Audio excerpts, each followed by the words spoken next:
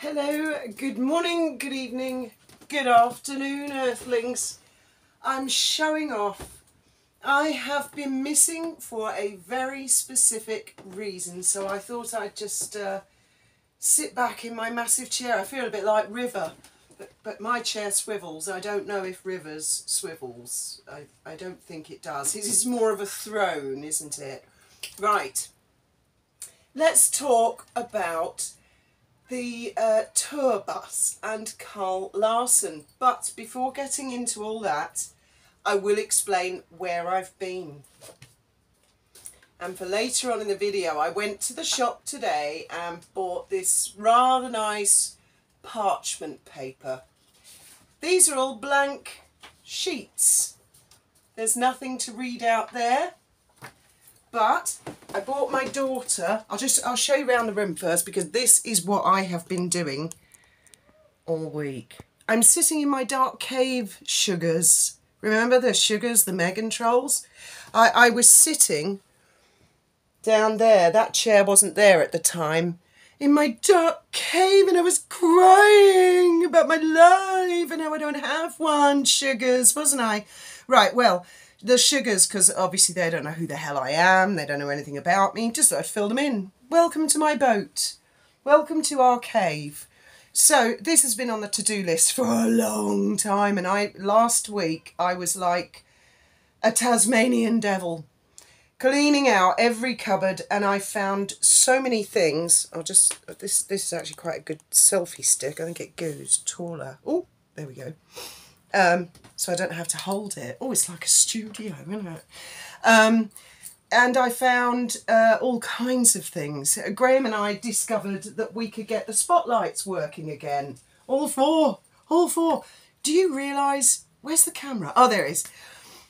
That these 4 spotlights have not all worked at the same time, ever, since the day we bought the boat. There's always been one blinking spotlight. I think I'm on a wobbly bit of floor there. There's always been one spotlight that doesn't work. Did anybody else get that? And of course Graham got the wrong shade. He got one cold one and the rest are warm, so I've got to get a warm one. But I have fixed my ceiling. As you can see, I've got some nice ruching going on here. Bought a curtain from the Chinos for €15. And I also used, my daughter didn't mind in the end, her wonderful painting that she'd done. I painted over that and used that to fix part of the ceiling. And it's amazing the things that you can find that you'd forgotten that you'd bought. And I mean, I painted the ceiling and the floor. Let me show you the floor. I'm really rather proud of this. In fact, I think we'll go down into the galley, because I've done the galley as well. Oh my God. So I took the red carpet up, and I painted the floor this lovely chocolate brown, and the paint actually smells of chocolate. And then I bought 2 very cheap these round rugs from Amazon, and one of them I cut in half, so I've got a semicircle at the top of the steps here. And let's go and look at my other semicircle. And the other semicircle is at the bottom of those steps, which ultimately will have carpet. I think I'll get some pale grey carpet or something. And I bought these blinds. I ordered these blinds ages ago on Amazon. I got them really cheap, 4 of them. Then the deal was it takes forever for them to turn up. And they turned up literally the day I'd finished painting the room. And it may not look like a particularly large room, but believe me, there's a lot of nooks and crannies. I've still got to put tiny bits of strip and stuff. There's always fiddly bits on a boat, but on the whole, I'm very, very pleased with the finished effect. And I've done all of the kitchen, a little bit of paint on the glass there I've still got to clean up. And tomorrow I will be covering my red velvet kitchen chair covers, because, well, it seemed like a good idea at the time. You know, we have these ideas. But the main thing is I have managed to cover the walls as well, both sides of the galley. So, I mean, even my kids are impressed, so I know I've done well. And Steph, Thank you, Steph. Steph sent us a lovely box of all kinds of things that I think she's actually made. I don't know, they look so professional, and I shall be wearing them. They are fiberglass, resin, pendants. There are 3 of them. And also, and it's so strange because I was in Morrison's today as Graham was finishing up, and I saw one of these. It's a wooden bowl with 3 wicks in it, candles. And do you know, I was actually going to buy one today, but in Morrison's they wanted £25. And then I went to the post office, got the parcel, and Steph has sent us, and it's like wooden carved, and it's just like my fruit bowl. It's like she's psychic. And a load of American chocolate, and you all know I don't eat chocolate, and Graham doesn't. And some of the chocolate, I know exactly what they are, but there was some American ones in there, crunchy bars or something, and I tried one, and I don't know if it had salt in it or something. I ate the whole thing. You naughty Steph, you're going to get me into chocolate. But no, but the kids will enjoy that. So thank you very, very much. And also, it's like a wind chime with bells. One of the bells fell off. That was my fault, sorry. I will fix that tomorrow. I'm going to have that outside. Thank you, Steph. Thank you, all of you who have sent lovely postcards, letters. Thank you so much. And for all your good wishes to us in our dark cave. Now, although I've been fixing up the boat over the last week, I'll tell you what I haven't done. Sugars, this is directed at. I haven't gone on a bitch fest about my family. I haven't complained that I'm not, that I'm surviving but not thriving. I'm actually surviving and thriving, so is Graham. I haven't gone on a privacy tour. I haven't been complaining to everybody about everything, even though I'm able-bodied, so is Graham. We have our health to a large degree. You know, Graham's doing great. That we're able to help ourselves, that we make the best of what we've got. We're not multimillionaires sitting having the biggest whinge fest in history. That's what we have not been doing for the last week. And I tell you what, we very rarely do that. Might have moments of self-pity, but generally speaking, no, we don't do that. And I'll come back to my blank pieces of paper shortly. But first, let me read something out to you that I have just read. And then the blank pieces of paper will all become clear. See, I'm getting quite good at this now, this editing thing. I've still got to do the stateroom. They call it the stateroom. I bought this today, this guy, 20 quid. He's a coconut palm. And my cat loves, oh yeah, let me show you the cat as well, just quickly. I will get to it, guys. I mean, I've been missing a few days, so indulge me. Look at this. The old cushions, I was going to throw them out. But a certain person, and yes, I do call her a person. Say hello, kitty, because she's a little personality. She just found that spot and she just loves my coconut palm. She loves it.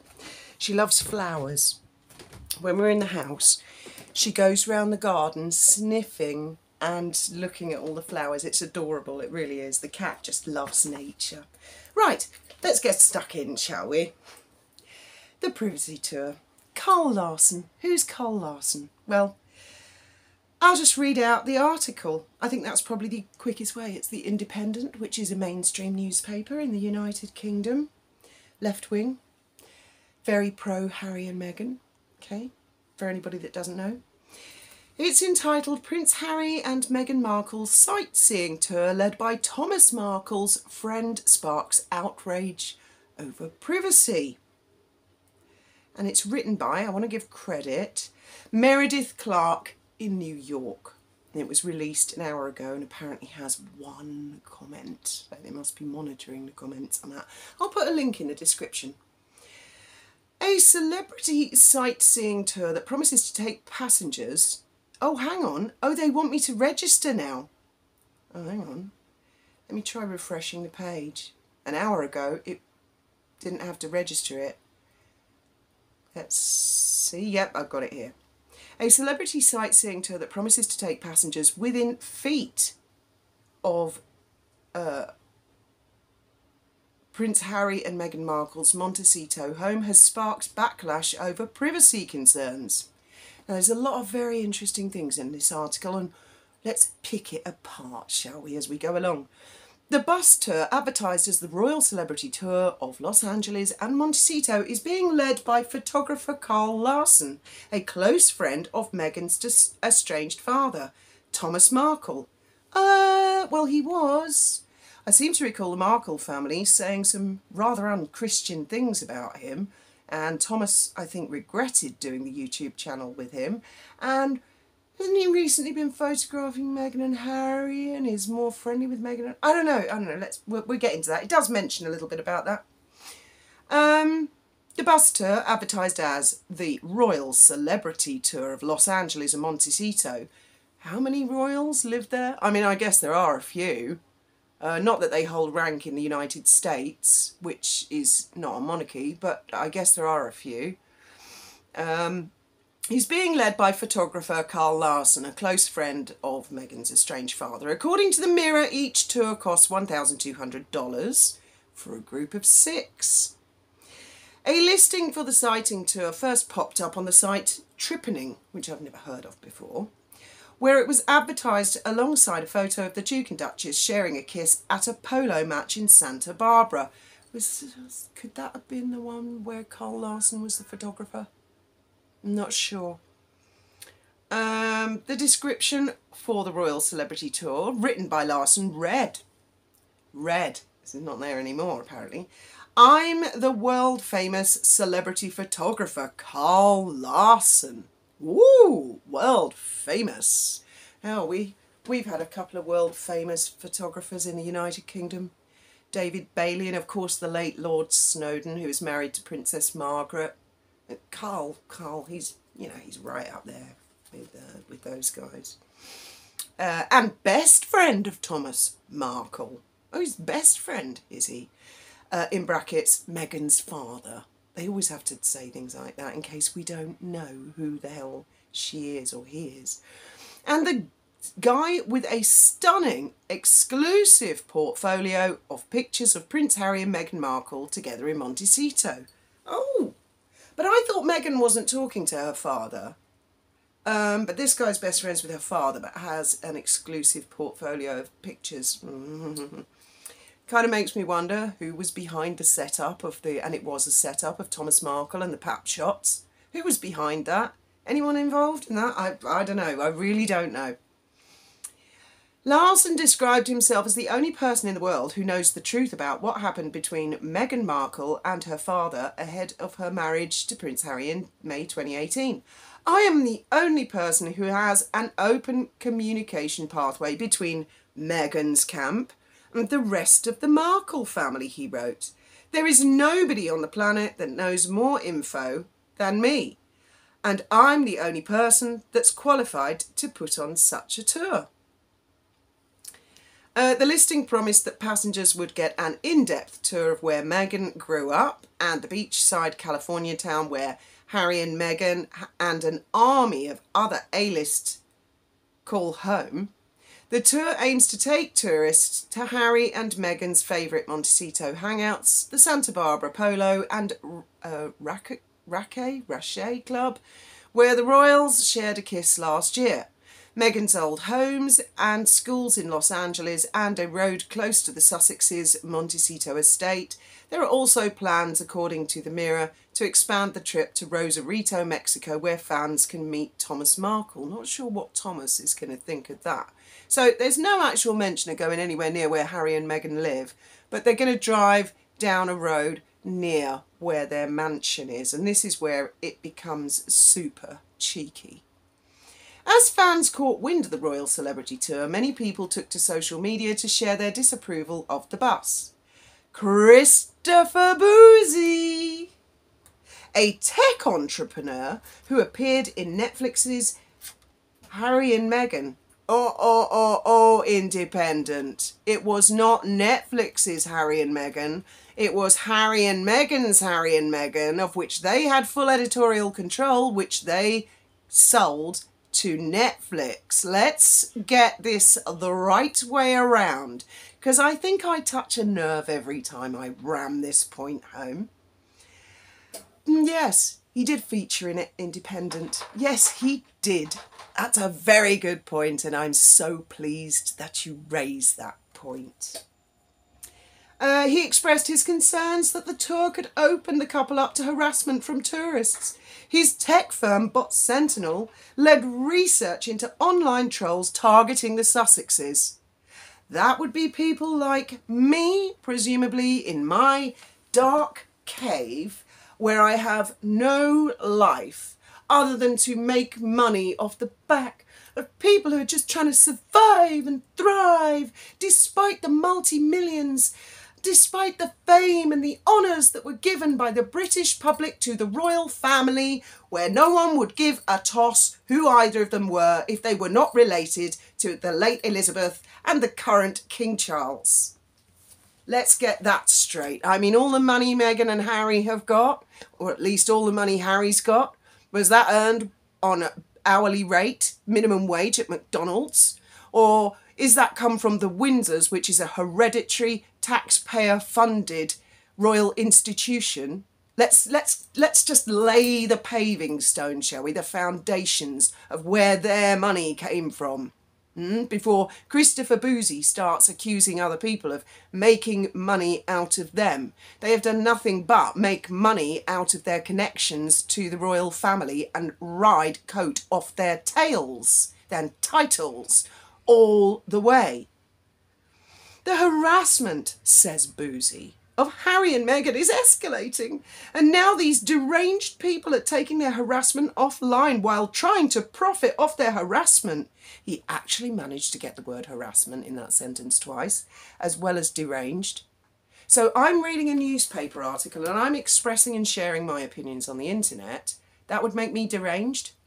People want to go on a tour bus, which might go down a street near their mansion, a public highway of which they do not own, and that's forbidden. They are deranged. Anyone who drives down that road is deranged.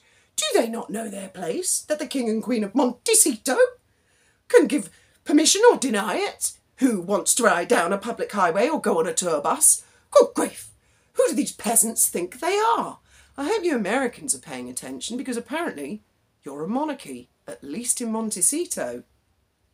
This is sick, he says. He wrote on his social network spoutable, God. In response to the backlash, the official account for Trippening posted on X, formerly known as Twitter, that they removed the Royal Celebrity Tour listing from their website. Quote, "Thanks for the heads up. We removed that tour from sale." Another quivering coward who's into cancel culture said from Trippening. Well done, Trippening. Not that I'm a Karl Larsen fan, but I mean, you must bow to Harry and Meghan and Christopher Boozy, who featured on their Netflix docuseries, of which they had full editorial control, which they sold to Netflix, who paid an inordinate sum of money because of connections to the British royal family. Let's just lay that out there persistently. Meanwhile, Larsen launched a YouTube channel with Meghan's father called Remarkable Friendship in March 2022. In one episode, the photographer reportedly suggested that Thomas should buy a house next door to Meghan's mother Doria, which was on sale at the time. I actually remember him saying that, and I remember thinking, what the hell are you trying to suggest? That doesn't sound creepy, stalky, weird. Oh yeah, I'll just go buy a house next door to someone who doesn't want to talk to me so I can spy on them over the garden fence. Yeah, I remember watching that episode because I did actually subscribe to that channel. And the thing I found at the time was I couldn't hear what either of them were saying properly because they didn't have microphones on. Speaking to Newsweek, oh here comes Newsweek again, about the Royal Celebrity Tour, Larsen clarified that he had no intentions of going past Harry and Meghan's house, just where the actor grew up in Los Angeles. Quote, "I want to have the tour be available where she grew up. We're going to go to Montecito, but just places they go to, restaurants they go to," he told the outlet. "It's a custom tour, So if people want to go see other sites, that's what they're going to do. But we will not be going past Doria's house, and we will not be going past Meghan and Harry's house. No, but Karl, are you going to use any public highways near their house? Because that is not allowed according to Christopher Boozy. That would make you and anyone else, presumably, a deranger. We're deranged. I'm deranged. I'm speaking from my dark cave. I have no life. I am deranged. That's what they call us all. We're derangers, apparently. I'd never even heard the word before. I'd heard of people being called deranged, but deranger, you're a deranger, you're a deranger. It'll be derangingness or compassionateness or kindfulness or one of these other fucking crappy words, pardon my French, that they make this shit up. He added that the online backlash to the tour will not stop it from going ahead, saying, "This is not going to be the end of the tour." Then it goes on, after Harry and Meghan stepped down in 2020, blah, blah, blah, with their 2 children. They wanted a quieter life as they continued to raise their 4-year-old son and their 2-year-old daughter, Lilibet, blah, blah, blah.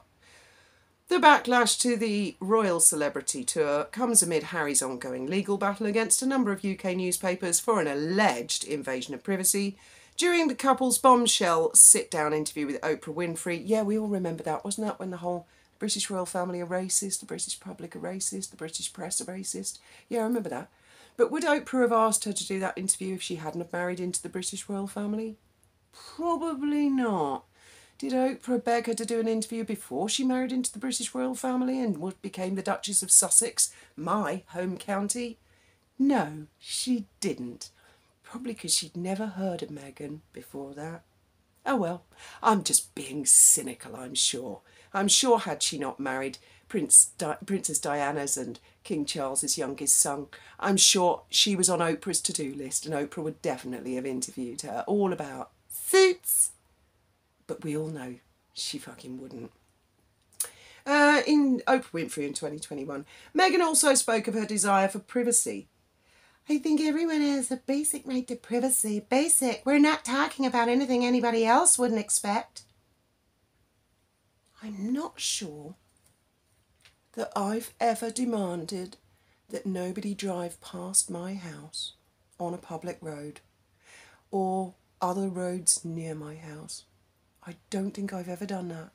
In fact, even when we were living in the boatyard in Shoreham and we had the Daily Mail stalking around in the boatyard taking pictures, we did film them doing it, but we never actually phoned the secretary of the yacht club and asked them to remove the Daily Mail. We just put up with it. Yeah. Also, I mean, I've never been to Wimbledon, but I'm sure if I did, I probably wouldn't insist nobody took pictures of me and nobody sat near me, so I'd have a right big part all to myself. But what was that bit again? "I think everyone has a basic right to privacy. Basic. We're not talking about anything anybody else wouldn't expect." Yeah, Meghan, I think you're asking a lot. Yeah. I think we're talking about a lot more than basic and what other people would expect. Continuing on. However, the Sussexes' thoughts about privacy were infamously parodied in the recent episode of South Park. A royal spokesman for the couple. Oh, a spokesman for the royal couple. I was going to say a royal spokesman. A spokesman for the royal couple previously refuted claims that Harry and Meghan stepped back from the royal family because they wanted privacy. Hang on. So she said on Oprah, "We're not talking about anything anybody else wouldn't expect. I think everyone has a basic right to privacy or privacy." But then their spokesman said they never wanted privacy. But when they release stuff in the newspapers, anybody who dares comment on it or critique it, or tour buses, and there are a lot of tour buses in Hollywood that do these kind of tours anyway. I don't hear any other A-lister shitting their crap over this. Only these Christopher Boozy, that everybody's deranged. So she puts stuff in a newspaper, but don't you dare bloody read it. God's sake, don't read it out loud. Fuck's sake, don't give an opinion on it. Unless, oh yes, the 11th commandment, I'm forgetting. Thou shalt worship Meghan Markle. Fuck off, Meghan. Their statement announcing their decision to step back mentions nothing of privacy and reiterates their desire to continue their roles and public duties. What roles and public duties? They step back, that's the point. Right, anybody else confused to hell with this shit? Anybody else?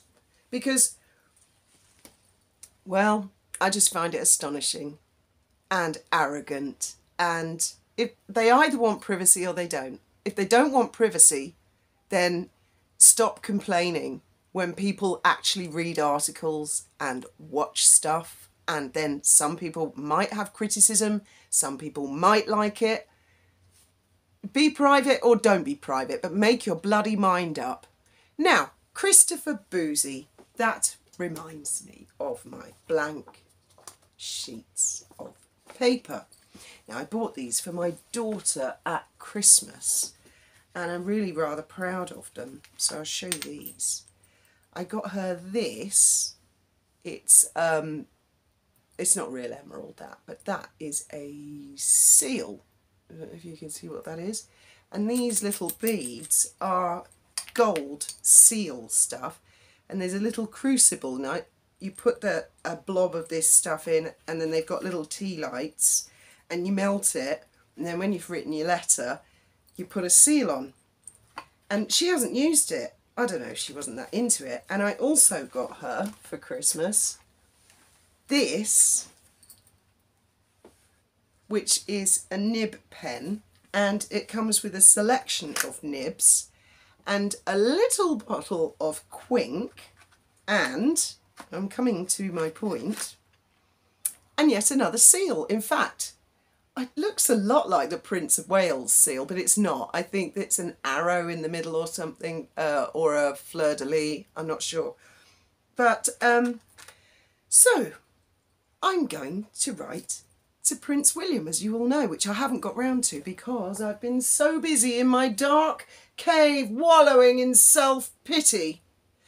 But I shall be using this paper, this pen, to write Dear Prince William, and make him aware, and his team, if he is not already, about Christopher Boozy and him having featured on Harry and Meghan's docu-series, of which they had full editorial control. Not Netflix, them. They chose to have him on that programme because I feel it is important that the Prince of Wales and the King of England are made aware that it's not just alleged bullying in the palace, that things have been happening on YouTube. I've been so busy, I haven't even had a chance to catch up with the Duchess of Sussex, but I will do, and we will be doing a collaboration, because I do recall somebody somewhere once said that the pen is mightier than the sword. And it is, and I'm going to prove that. Thank you very much for listening. Thank you for indulging me, and I look forward to hearing your thoughts, opinions and free speech in the comments below.